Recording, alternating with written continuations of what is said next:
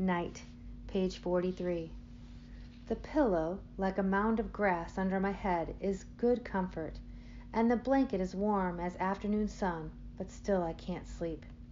Ganwar lies without moving, but I know somehow he is not sleeping either. After a while, Ganwar sits up on his elbows. He's just a shadow to my eyes. "What's that cloth you're holding?" he asks. "It's from the camp," I say. It's true enough. I don't want to say the whole truth. "Are you glad that you're here, Ganwar?" I ask. He breathes in and out, in and out.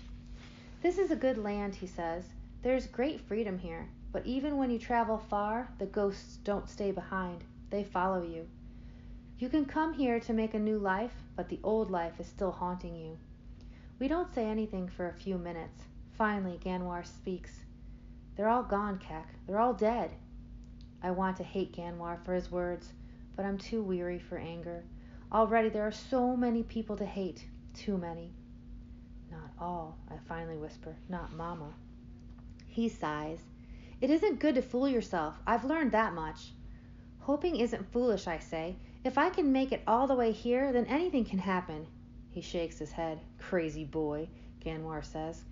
"Hoping doesn't make a thing true. Remember when you were no taller than my knee and you thought you could talk to the cattle?" "They listened," I say. "They just didn't answer." "How about when you believed you could fly? Remember how you jumped from the top of the acacia tree?" "I still have the scar on my elbow," I say.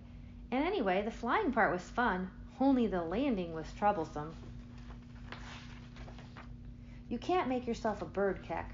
Some things will never be." "A man does not give up," I say. "A man knows when he's defeated," Ganwar replies. I wipe away a tear with a soft cloth in my hand. I don't answer. I'm afraid of what the answer might be.